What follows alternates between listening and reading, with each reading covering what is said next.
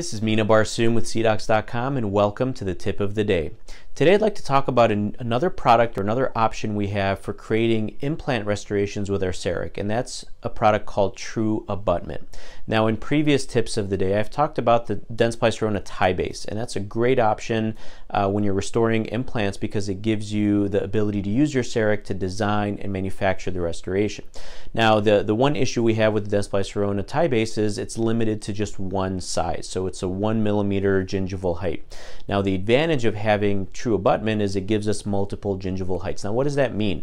So when we look at this image on the screen, you can see this is a 1 millimeter gingival height TiBase, and in most cases this will probably work okay, but we sometimes end up with a little bit of space considerations that we have to manage between the crestal level of the bone and the platform of the TiBase.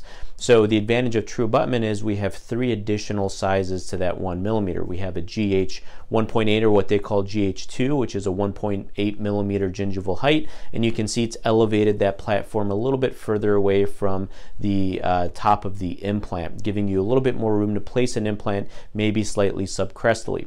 Same thing, you can go up all the way to a gingival height 3 and even a gingival height 4, so 4 millimeter gingival height.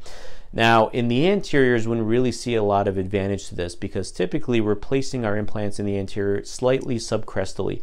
As you can see here on this lateral, it's placed about 2 millimeters or so below the gingiva.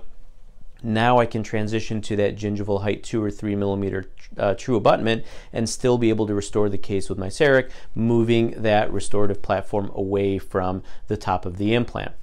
So how does this work from a software perspective? If you look at this image here, you can see all the different sizes of TruAbutment TiBases. Now they make these for all the different implant manufacturers, from Astra to Straumann to Nobel to any system that you want to use, and they come in, like I mentioned, different gingival heights. Now, how do we image this in the software? Typically, I like to scan posts, and that's what I've been typically used to doing. Now, having different gingival heights means we're going to need different height scan posts. So TruAbutment also has a kit that comes with different height scan posts to correspond to the specific gingival height TiBase that you want to use. So you can see here all the way from GH1 all the way to GH4, and they put it in a very nice kit so that it corresponds to the specific TiBase that you want to use.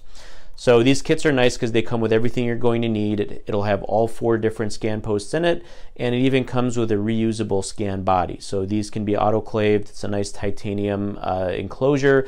You autoclave the kit and then you can reuse it from patient to patient. So it makes it really simple to be able to image a scan post if you prefer to do it that way. Now, the other option is to image the TiBase itself. You'll just have to insert whichever TruAbutment TiBase you're going to use, image that in the mouth, and then make sure you select that in your software. So either option works, just make sure you choose the corresponding part that's going to work with that specific gingival height. So hopefully this was a good overview of the TruAbutment system. It's a nice option or alternative if you need different gingival heights for different placements of the implants. Hopefully this was helpful. Look forward to seeing you again soon. Take care.